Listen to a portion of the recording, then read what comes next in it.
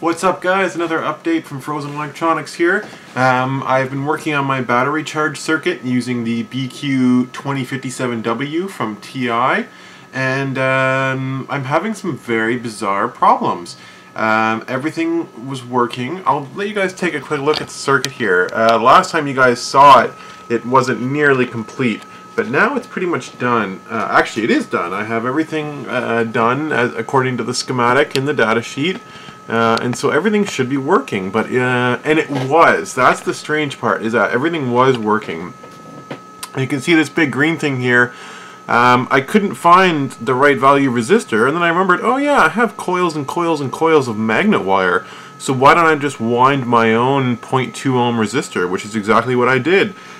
And it's working like a charm. I'm pretty sure that's not the issue. So yeah, that was kind of interesting. It took me a few minutes just to figure out how much resistance there was per turn and then work it all out. This battery, by the way, 8.4 volts, 7.4 nominal, and they're 820 milliamp hour. So I've been trying to charge them at about 400 milliamps. Or so, between 400 and 500, so that we're less than, or around half C. Anyway, my point being that this can dump a lot of current when it's short-circuited. A lot of current. Just like any battery, dangerous amounts of current, so you have to be very careful. Always pay attention to the data sheet very closely. For example, I have a diode here. I have another reverse protection diode in front of the MOSFET, which is something that I forgot to put in, because I know that this MOSFET actually does have one internally, but they're usually kind of crappy. They're very basic, and that could be what is causing my problems, is that I ran the circuit without this in there initially, and that could have been what caused the problem. Anyway, I've been working on the circuit for the last couple of hours. I finally got it working. I had everything wired up and it wasn't working, and then I remembered that I forgot to put the voltage divider over here for the temperature compensation, because I'm not using that because I don't have a compatible thermocouple with this circuit, and they say it's fine, just make sure this is at about half VCC, so I just put a simple voltage divider in there, and bingo, the lights came on, everything was working. I was actually watching the voltage on my battery climb, like it was actually charging, and at a nice, smooth pace. So I was like, great, I finally got it. I turned and started drawing the circuit that, as I finally had it working, into my engineering notebook. So I was doing like the final draft, basically. And then I started smelling something funny, and I was like, huh, that's weird. And I looked over, and there was no smoke or anything. Everything looked fine. But I noticed that both of the LEDs were on, which is kind of weird. It's supposed to be one or the other. So then I took my multimeter and I measured the voltage, and it was above where it had started, but it had stopped for some reason. Then I noticed that this MOSFET was really hot to the touch. So I went and turned off my power supply. Maybe I'll go freehand here so you guys can see what I'm talking about. So I know that this makes it a little bit less watchable, so forgive me. But anyway, I was sitting like this.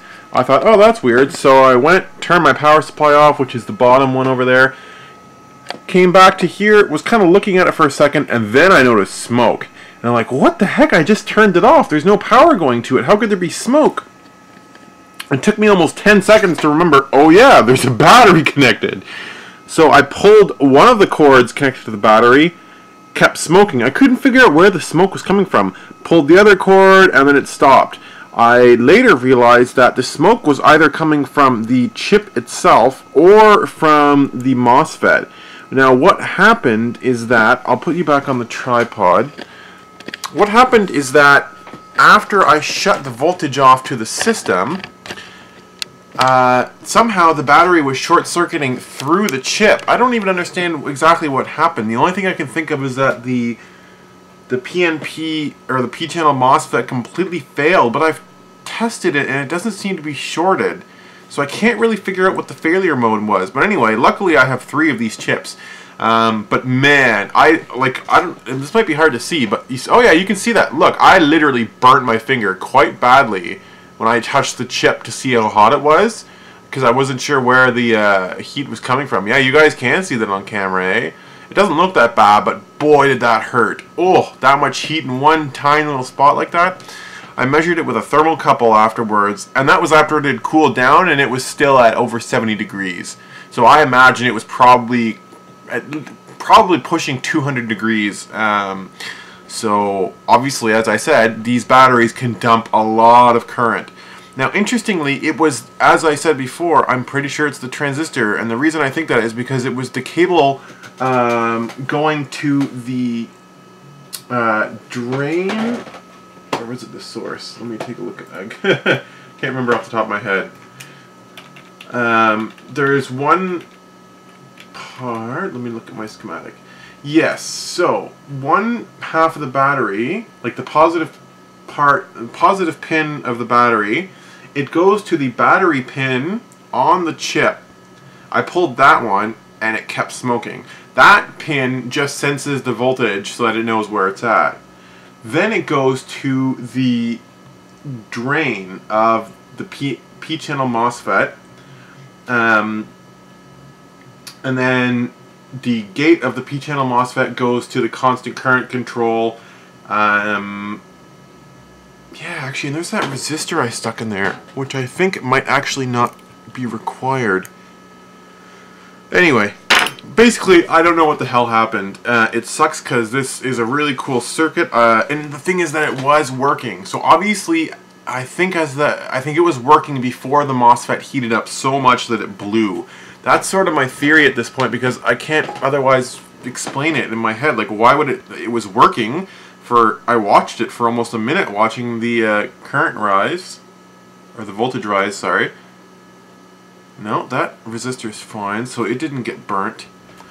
Yeah, I'm stumped. So if anyone knows anything, I don't know if anyone's ever used this chip before, but if anyone has any ideas, I would greatly appreciate any tips.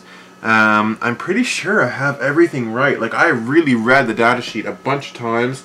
As I said, luckily I do have 3 of these chips. I've actually soldered a second one in, made a couple changes, quickly turned it on, and the same thing happened. The chip started heating up, so before it got to a damaging temperature, I unplugged everything, unplugged the battery, turned off the power supply.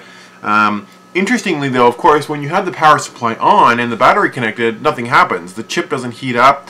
The MOSFET heats up a bit, but that's because I guess the potential is being canceled out. But the second you turn off the power supply, oh man, you should see it on the thermocouple. The temperature just spikes. Within a couple of seconds, it goes up over 100 degrees. Like, we're talking a lot of current.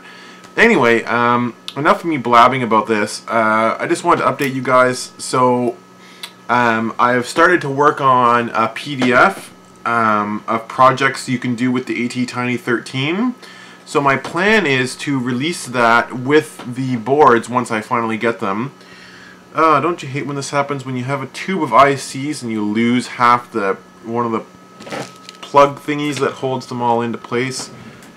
Oh, there it is. Of course it ended up on the floor. Anyway, so I'm going to, once the boards come and I populate them, oh man, you can actually see that this chip is charred. It's right beside its identical chip, like an unused one, and it's about 10 times blacker, which is hard to imagine seeing as all the ICs are black anyway. But yeah, that was pretty screwed up. I really hope the other one's okay. I mean, they're not terribly expensive chips, but I don't want to have to order more and wait for them. This is one little circuit I'm trying to prototype, just so I can charge this one battery. Anyway, so if people are interested, and it seems like people are, then I probably will order more of these boards and assemble them by hand, and either give them away or sell them, probably just at cost, to anyone who's interested. The AT-Tiny13, as I said, it's my favorite IC. I really love it. It's just a great little chip. There's a lot you can do with it.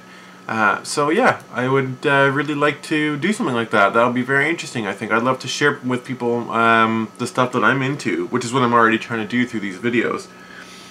So what else do I have to update? Not a heck of a lot, really.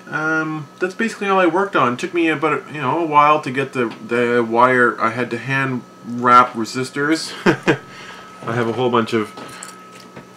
Oh come on! whole bunch of prototypes floating around. I tried different wire thicknesses. Of course, the thicker the wire, the less resistance per turn. And this thick stuff was just way too little resistance per turn. It would have taken like a couple, like, you know, 100 something turns just to get to 1/4 of an ohm, which is what I need. But yeah, once I have this circuit working, I'm going to post the schematic so that if you ever have a LiPo battery, you can easily order this chip and build yourself a charger in about 10 minutes. I mean, it's a very, very simple circuit. That's why I'm confused, because there's not a lot to go wrong. But anyway, that's all for today. It's already 10 minutes. Man, time flies when you start chatting. Thanks for watching, guys. Like, subscribe, check out frozenelectronics.com. Another big thank you to Peter for helping me. Definitely, guys, check it out. There's going to be more content there as time goes by. There's a projects page where I'm going to post stuff I'm working on. It's a lot of work, but I'm trying to keep up with it, and I'm trying to make it interesting. So, thanks a lot. Come again soon.